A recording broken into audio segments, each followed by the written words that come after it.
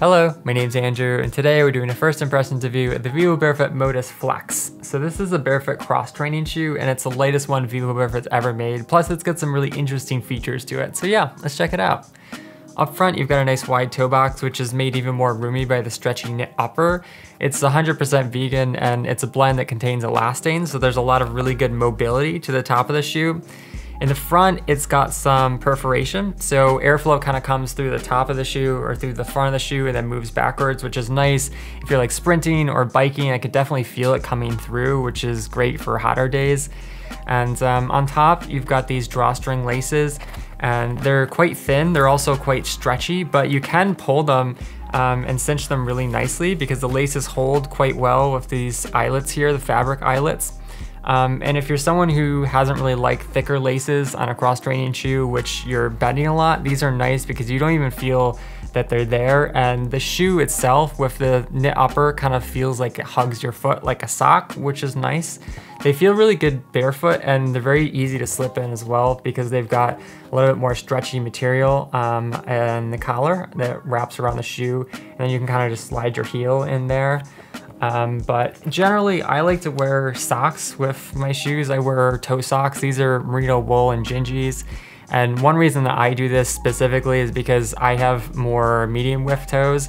They're kind of like scrunched together like this. So if I don't wear a sock, then my toes start to sweat. And if you add the toe socks, then it creates some airflow between your toes, which is nice. But if you have wider feet, you might be able to get away with wearing them barefoot. But either way, I think they feel nice. I think especially with a synthetic blend, because synthetic doesn't breathe or have quite as good temperature regulation, it also can be nice just to have a natural fiber that kind of wicks moisture away from your feet. I don't know, it also just keeps the shoe clean, but it's kind of up to you. And then in the back of the shoe, it's got this really interesting logo. It kind of reminds me, if you're a gamer, it reminds me of like the BioShock aesthetic. Like, I don't know, I would find this implanted on a wall in some kind of underwater, like futuristic city. But they definitely have kind of sci-fi vibes to them. And I feel like vivobarefoot has two main styles. They've got like the classic earthy vibe, and then they've got like the space age vibe, and these are definitely in the second category. They've got a really cool design to them. On the side of the shoe, you've got some reinforcement here for cross training, which is important because if you're going back and forth, you need something, especially with a shoe like this where it's knit, you need something that is going to keep your foot from sliding around, and these do a really good job. But as you can see, they're fairly thin. They've got some nice flexibility to them, so they don't limit your feet at all. I do feel a little bit of pressure here versus like the Primus Light Knit, which doesn't have any reinforcement on the side, but it wasn't something that really bothered me. And then also towards the front of the shoe, you've got these really nice divots. So when you're doing some extreme bending for cross training or for doing parkour or yoga or anything like that, it's nice because it prevents crimping from, if you just have a continuous piece of rubber here, it can kind of like bend in weird ways. So I always like when brands do that. In terms of the sole, it's 4mm, so it's got some really good flexibility to it. And it's made even better by the fact that they've cut lines into the sole. So you've got kind of like a tabby setup here for your big toe and then your other toes. So everywhere they've cut these lines, you get even more flexibility than the sole, which is already very thin. So you've got the lines there, and then you've got them running through the middle of the sole twice and up here as well.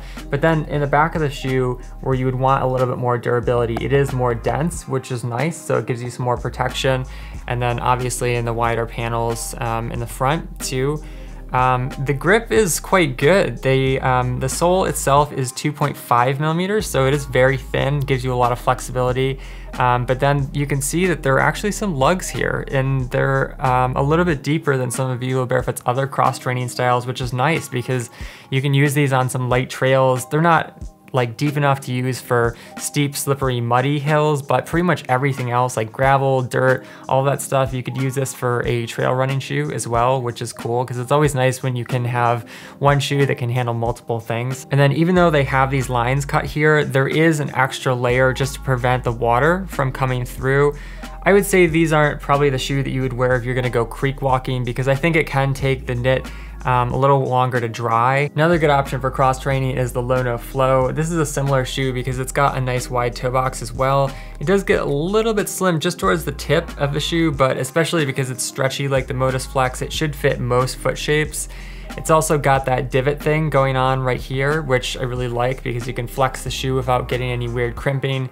It's got some nice breathability all around the upper of the shoe, so I would say this is slightly better for hotter temperatures than the MOTUS. The MOTUS is just a little bit better for cooler temperatures, but they're pretty similar with the material. It's also got that slip-in upper in the back with the ankle collar, and so you can easily slip your heel right in here. And I don't know, I just like this little extra nib here for a little bit of protection on your tendon, which is going up there. Same type of reinforcement in the back. I do think it's cool that they've put the laces on the side. It doesn't really matter with the MOTUS FLEX because they're using small drawstring laces, but with these, because they're a little bit bigger, sometimes if you have a knot here, you can kind of feel it when the shoe flexes, so it helps to put it off to the side. I find the laces hold really well, and it doesn't have as much support as the MOTUS FLEX. So I think it's a little bit more balanced towards running and cross training, where the MOTUS FLEX is a little bit more towards cross training where you'd want side to side support. But these little minimal support fabric here works pretty well. In terms of the sole, it's 6mm, so it's a little bit thicker, but still some very good flexibility. If you look at the tread, it's got these extra nibs here, which I really liked for sprinting, because if you're taking off on your forefoot, it just helps give you a little bit of extra grip. And then it's also got some nibs all across, some very lightweight lugs across the sole, which helps with traction as well. But I will say that it's a little bit more slippery on wet terrain versus the MOTUS FLEX. Another good barefoot cross training shoe is the Zero Zelen. It's also super lightweight, and it's got a decent amount of room. I would say it's more medium width, and it does get a little bit pointy towards the front, kind of like the Lono Flow, but I like that they've left this portion here open, because that's the part of people's feet where it's usually the widest. And like I said, it also gives you that extra flexibility without creating any weird crimping issues. In the middle of the shoe, they've got some lightweight support, kind of similar to Lono, maybe a little bit more, but not quite as much as the MOTUS FLEX. And then on top, I really like these lace fabric eyelets, because they hold really well. Like once you snug this up, this isn't gonna go anywhere, but it doesn't feel tight, you know, it's just like a really nice snug fit. It's not a slip-on shoe. If you tied the laces a little bit looser, especially with the pull tab, you can slip them on and off, but yeah, the other two are a little bit easier to get on and off. I also like how much open mesh there is in the front of the shoe and on the side, because it gives you some very good breathability for hot temperatures versus the other two. This is definitely the most breathable of the three that we've looked at so far. Then in terms of the sole, it is a 5.5mm sole, so it's got some very good flexibility still, even though it's a little bit thicker. And one of the reasons for that is because they've cut lines in it, kind of like the MOTUS FLEX, honestly. So especially horizontally, it gives you a lot more flexibility than you would normally get from a medium thick shoe like this. But because it's medium thick, and especially because they've added some more dense panels on the forefoot here, and then on the heel of the shoe, it works really well on gravel and on rocks and light trails and things like that. And the only condition it wouldn't work for is like really steep, slippery hills, but even then it will give you a little bit better grip than the other two. Finally, we've got the Vivo Barefoot Primus Light Knit, and this one's a little bit more geared towards running. If you don't need quite as much side-to-side support, this would be a good pick. It does have some minimal reinforcement, a nice wide toe box. It doesn't get narrow in the tip. It's still got quite a bit of room towards the front of the shoe, which is really nice. It's a knit, but it doesn't have quite as much flexibility, so that's how they retain some of the structure in it. I think it's a little bit more structured than the Lono Flow, which can be helpful if you're doing some side-to-side stuff. And it does have some reinforcement, especially in the heel, you know, where you really need that lockdown, but you can slip into the shoe. In the front, it's got a very stretchy pull tab here, so it's easy to slide your foot into. I love these for running, for sprinting, and that kind of thing. I think they're good for yoga as well. You can get a little bit of crimping. I think if they added a divot to this shoe, it would improve it, even if it was just a small divot, but it's not a huge deal because it is a pretty flexible material. It's got a medium amount of breathability. There's some perforation here.